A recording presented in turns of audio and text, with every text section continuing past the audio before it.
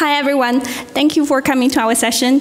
My name is Shen. I'm a lead instructional designer from NC State University in the US. And I'm Steve Bader. I'm the open source associate director at NC State, responsible for managing Moodle and keeping it upgraded and custom applications. Yeah, so we are from the organization called Digital Education and Learning Technology Applications. We do many different things on campus, including like managing the Moodle system and also working with instructors on course design development. So we created a Moodle plugin called Roadmap that we launched across campus since last fall. Although this plugin can be used for any type of course design, our original intention was to use it to support blended and flipped learning. So in this presentation, we'll talk about the background of creating this tool, walk you through the plugin interface, and then we'll showcase some course roadmap examples and share our findings from one of those courses. Okay, so let's get started.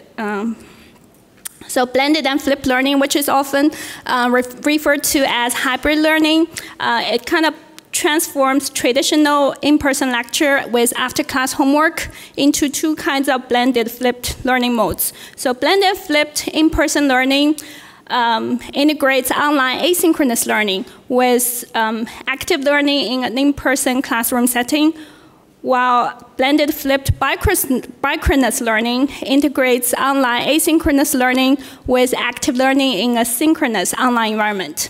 So in both cases, students are often expected to complete online learning before they come to class for applications, so that they are ready to apply the knowledge. So at NC State, we have been using this blended flipped learning approach to redesign many of our undergraduate courses before the pandemic. And this trend has been growing even faster since the pandemic started. However, there are a number of instructional challenges with using this approach. So students are oftentimes unclear about the blended and flipped learning approach, the format, the expectations. They would show up in class without watching the lecture videos or doing the exercises, and they will just not be ready for the application. And what they can get out of the class is very limited. And also, students tend to consider online learning before class as teaching myself, which they believe is not what they are paying their tuition for. So the challenge is really to help students understand the purpose of online learning and how it's preparing them for the in-class active learning. And another challenge is blended and flipped learning requires a high level of self-regulation skills to manage learning before, during, and after class. But not all students have those skills when they start college. So to address these challenges, we use this blended flipped course design framework to help organize our course materials and activities. So basically, we organize the entire course into several self-regulated learning cycles in which students start by proactively planning for their learning goals, study time, learning space, learning strategies. And then during the cycle, they frequently monitor their performance of learning the knowledge, skills, and in applying the strategies they plan to use. And at the end of the cycle, they kind of self-reflect on how well they achieved their goals, how adequately they used the learning strategies, and how effective the strategies worked for them. And then within each self-regulated learning cycle, there can be a number of blended flipped learning cycles that are set up based on the basic learning units, such as weeks, class days, or modules. So in those cycles, students start with online self-paced learning to learn the basic concepts and skills, and then they move on to in-class active learning to apply those concepts and skills to solve problems with peer interaction and instructor guidance. And then they finally review and integrate what they have learned by solving new problems independently or with reduced support. So this framework did help us a lot with course design, but we still feel like we need a tool that can help us visually and interactively communicate this new approach and expectations to students. And that's how we came up with the idea of a Moodle roadmap tool. And now Steve is going to show you what the tool looks like. So at the start, we went through several iterations. We looked at running with HTML and JavaScript, and then we connected it to a gamification plugin that we have in-house, and it just wasn't solving the solution. So we decided to, we're going to make it a plugin. It's going to be within Moodle. It's going to display a lot like a label does. It's going to get the benefits of the Moodle APIs like user events and activity completion, and it will be able to display within the course structured and responsively so that it look and feel more a part of Moodle. So this is kind of the display. You have your course learning objectives that are tied to the roadmap itself. They're displayed at either the top or the bottom of the roadmap. The roadmap itself consists of the bigger containers called phases. You can rename the title to whatever you'd like. The phases are color-coded. They're collapsible. They turn into a progress bar not to take up space. Within phases, you have cycles. Cycles have the title, which you can adjust. You can name it week, day, or chapter based on whatever fits your course the best. And then within cycles, you have steps. And those steps can be tied to activities in the course. It has a rollover that has a description that you can set. You can also set the expected completion date for the user so that they can see when this is supposed to be done. And these steps each have like their own informational display to the user. The default state is not started, it's the grayed out version. But once progress is started on the activities that are associated with the step, the bar will start filling up around the circle. If the due date is approaching, they'll get a little exclamation point over top of it so that they can see that they're kind of in trouble. Once it's completed, it'll fill in color, and if it's completed on time, they get a little star. The cycles themselves allowed us to both accommodate for blended, flipped learning cycles and self-regulated cycles since they're attached to activities in the course. So it could be things that they can do on their own. So the roadmap setup, we tried to make this as simple as possible since our earlier versions were very difficult. You add it to the course like any other activity. You click on the Configure Roadmap button and you get 3 sections that you have to work through. First, you have to configure your course learning objectives so that they can be displayed and tied to cycles. Then you get the Edit Roadmap section, and then you can adjust the appearance. In the Edit Roadmap section, we wanted this to be intuitive. We display phases in a hierarchical fashion. Within the phases, there are cycles, and within the cycles, the steps, all for you to configure in one big list. They're collapsible, sortable, you can edit, and you can delete, all on one page as you manage. So we'll look at like a closer look of those. So breaking each section down, the course learning objectives is managed by a list of text inputs, and you can sort them in the list, and they get a number associated to them. The phases, you can update the title. You don't necessarily have to call it a phase. It could be however you want to break it up in your course. The cycles within each phase, you can adjust the title, the subtitle. You can link the cycle anywhere in your course that you would like. And you will also select the course learning objectives that are tied to that cycle so that they'll display in the roadmap so the students will know what they're focusing on. Within the cycle, you have steps. You can manage the rollover text. You can select from 50 of our SVG icons, some of which are on the card that are on your table. Those icons are what displays on the roadmap. You can select from activities in your course as to which ones are tied to this step. So as they complete the activities, that little progress bar will fill. You can link steps to places in your course.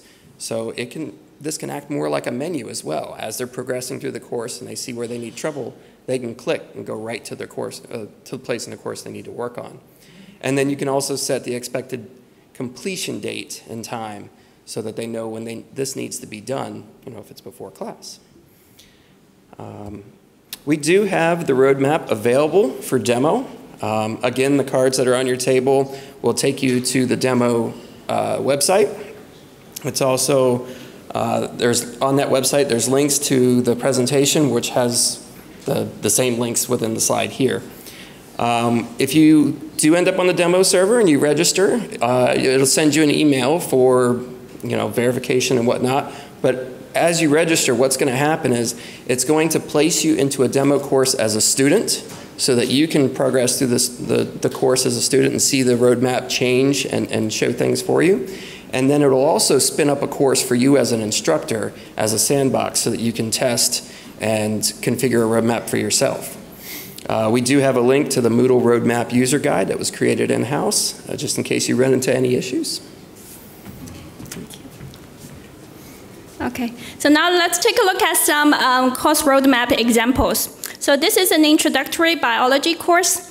It's organized by 4 major learning units plus a getting started unit. So each unit has 3 to 4 weeks, and every week has 2 to 3 modules. Every module has its own blended flipped learning cycle with 2 learning steps. So conceptual learning is completed online before class to learn the basic biological concepts. And active learning happens during and after class that requires students to use the biological concepts to explain the phenomenon they observe and also problems. We also integrated learning reflection at the beginning, which is like this icon, at the beginning and then middle and end of the course, which creates the self-regulated learning cycle for Unit 1 and 2 together, and then Unit 3 and 4 together. This is a bioengineering class that has an introductory phase, and then 2 main phases of using Excel and R to solve bioengineering problems. So each of the main phases has a number of week-long modules, and each module has its own blended flipped learning cycle with 5 learning steps. So the first 2 steps are completed online before class. So students first learn the tool functionalities, and then they watch the instructor's problem-solving demo while following along with the demo. And then they come to class in step 3 to solve a more complex problem with instructor guidance. And then as they move to the steps 4 and 5, they kind of work on problems more independently during lab and in homework. We also integrated learning reflection at the beginning, middle, and end of the class, and we made the monitoring activity part of the homework problem solving. So that creates the self-regulated learning cycle for each of the main phases. So this is a game design course. So this course uses a project-based learning approach and organize the phases based on the milestones of a semester-long project of designing a visual game, which is represented as the trophy icons throughout the course. So students went from understanding game design to design their game, and then implement their game design, and finally play test their game. So we also have the week-long learning cycles, blended flipped learning cycles. So those cycles always start with theoretical learning of the game design concepts and experiential learning by playing games. But in phase 2, there are 2 other smaller projects running concurrently as the visual game design project. So that's why there are many more steps in phase 2 than in phase 3 and 4, where students are focusing on implementing the visual game they design and test. So this kind of shows learning cycles can be very flexible in terms of the length. This is a Python programming course. So it's organized into 4 phases with increasingly complex topics. So the week-long blended flipped learning cycles has 4 major learning steps. So students first complete conceptual learning using lecture videos and self-check exercises before they come to class. And then during class, they work on topic questions as a whole class, and then work on coding problems in smaller groups. During lab, they kind of work on more complex coding problems with peer interactions and TA support. And then finally, they work on homework and project activities to reinforce everything they have learned throughout the week. We have learning reflection at the beginning of the course and at the end of every phase. And we also integrated learning monitoring activities in each week. So that kind of created the self-regulated learning cycles for every single phase. So we actually did an evaluation study to look at the effectiveness of the roadmap tool in this particular course. So we collected data from fall 22 and spring 23 with a total of 241 students. In both semesters, we used Moodle 4.0 with the show all sections on one-page setting. So our evaluation questions included, how did students use the roadmap? How did they use the roadmap use relate to their learning outcomes? And what were their perceptions and attitudes about the tool? And we collected data from student surveys, their self-reported roadmap achievements, and the course total grades. So we'll talk about our findings. So the first question we asked students was, on average, how often did you look at your course roadmap? Because in Moodle 4.0, the show all sections on one-page setting allows students to hide or show the section where the roadmap is located. So we believe this result kind of represents students' natural tendency of looking at a roadmap. So we found 3 groups of students. About 15% non-users, so those are students who said they never looked at it.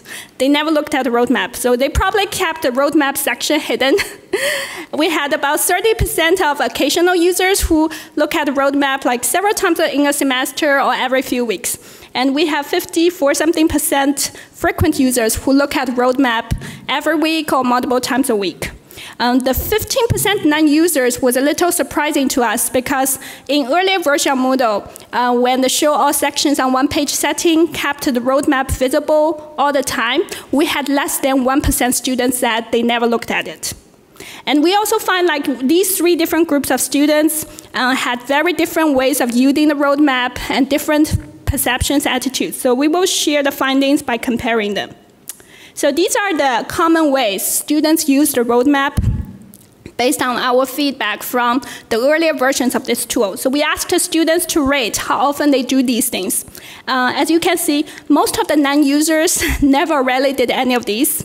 For occasional users, more than 60% of them use the roadmap for monitoring, such as like check on where I am in the course, track my activity completion status, and use the roadmap for navigating the course.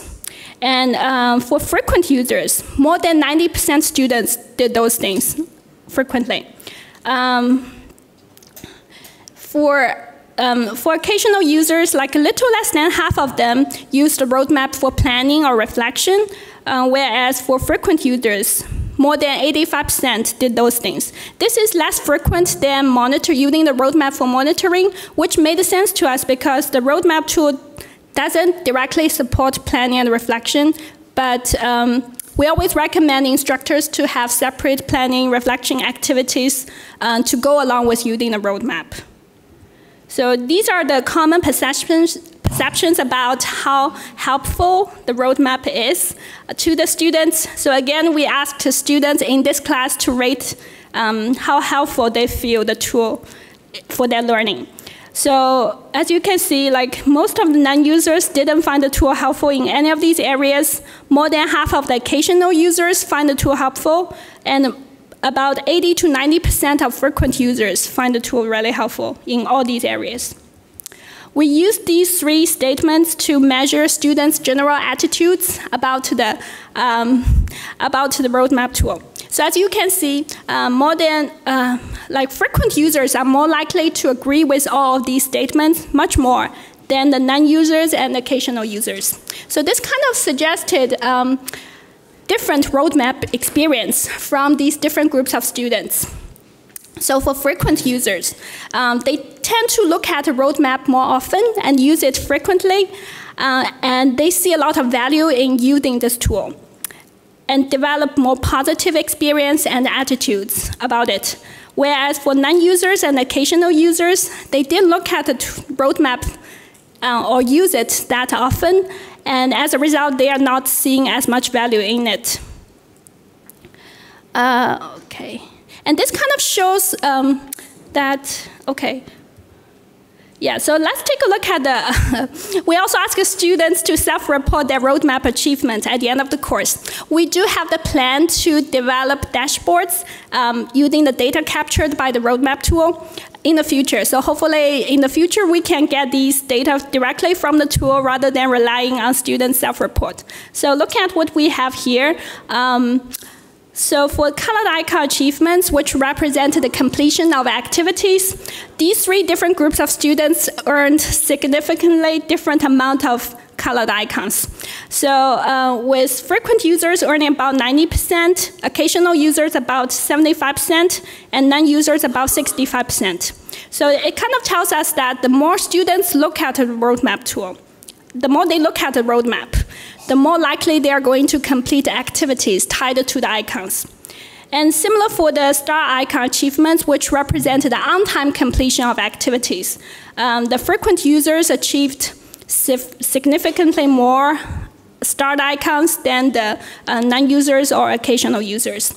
However, it still shows us that about 60% of the frequent users earn about 60% of all possible colored starred icons, meaning that they will meet the timeliness expectation for about 60% of the time.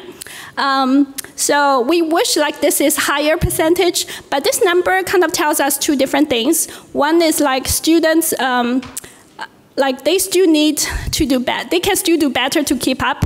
And the other part is that this tool has some limitations that affected this number because often, for example, some of the activities are completed outside of Moodle and they require students to mark it as done manually after they complete, which they tend to forget to do it on time. So that affected like whether they can get to the start icon or not. And then the other part is when the activity is completed by receiving a manual grade, it relies on when the instructor or the TA enter the grades in the grade book. So that also affected students' achievement. So looking at the course grades distribution, like a large percent of students earn A's or B's in this class. But if you look closely at the 3 different groups, the frequent users had higher A rates and lower B rates than the other 2 groups. And in this graph, like these are numbers of students who earned A's in this class. And among all the A students, 60% of them were frequent users. It could be because that those were students that were high achievers to begin with and were more likely to meet the expectations. But as we did regression analysis, we did find that the roadmap achievements can explain about 10 to 20% of variance in the course total grades, meaning that like the roadmap achievements could have some predictive power of the final learning outcome. Yeah. So Steve will talk about our next steps. Yeah, so we have a lot to improve on, and there's some good planning going on. The first thing that we're focusing on is getting the roadmap plugin to a place that we can share it with the Moodle directory. We're shooting for 4.3. We have a sign-up link in our slides that you could get notified when we do finally make it available. We're working on campus to continue to add roadmap to more courses through our marketing workshops and our grant projects. And we're working to refine the current plugin and add new features, make it more robust. And as Yen mentioned, we're trying to design and develop a roadmap dashboard and create course design recommendations related to the roadmap. And there we are. Perfect.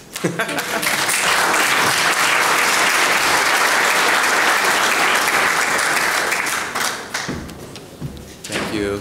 Anyone have any question for Dave? There you are.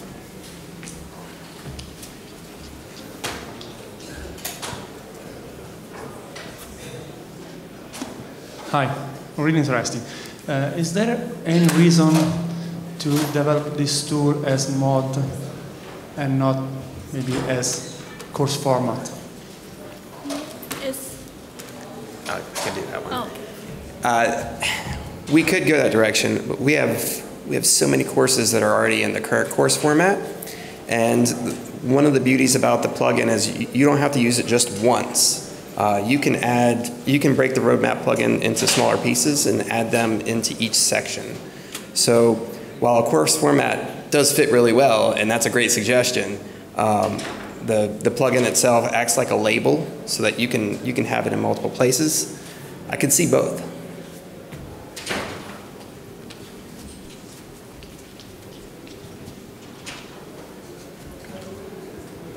Thank you for sharing this presentation. It looks really fascinating. I wonder if the code is already available on GitHub or wherever you share code, number one. And number two is, have you already tested this in relation to the course index? With what? The course index introduced in 4.0, and the recent change that text and media activities are then sometimes displayed in the index and sometimes not, so that Yes. might be an interesting thing for you. So right now it acts a lot like a label. So we have that same issue where if you're editing, you'll see it, and if you take it away, it goes away, which is one of the things Yen mentioned was it's kind of a frustration because we lose that visibility. So we're trying to figure a way to accommodate that. Yeah, you don't need to do that because Moodle fixes that themselves. I saw, was it 4.3, they address it, right? Yeah, so it'd be a good time for us to release. And then go back to your other question. We are working towards making it a community plugin, so we would add it to the plugin repository for Moodle, and then it would be on GitHub, yes. But currently it's not available. It's not currently there. We're close. Are you willing to share it publicly? Maybe, yeah, I can see that.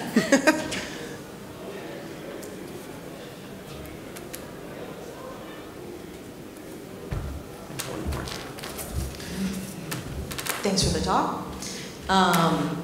So you had mentioned one of the limitations of the roadmap is that when you have assignments that are completed outside of Moodle, it is the responsibility of the student to then indicate that they have completed that activity in Moodle.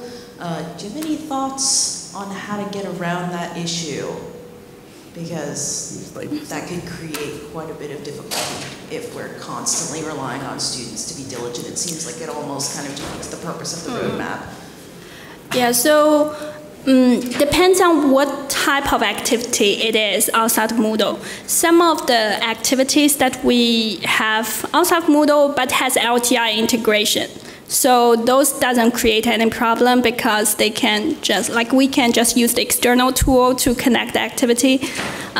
For like activities like, okay, read like a certain book chapter, and then, or like write some reflection notes, those kind of things, yeah, they have to report back to Moodle to make sure like they did it on time, to tell the roadmap that they did it on time. And what we found is if we are like doing this consistently throughout the course, students kind of develop that routine of doing those things. So it's more like a checklist for them. Okay, I did this, I did that. So I would say like for most of the students, they can do that. They can follow the instructions. But of course, there were always students complaining, oh, I deserve that star, but I couldn't get it because I forgot. We always have students like that. Thank you. You're welcome.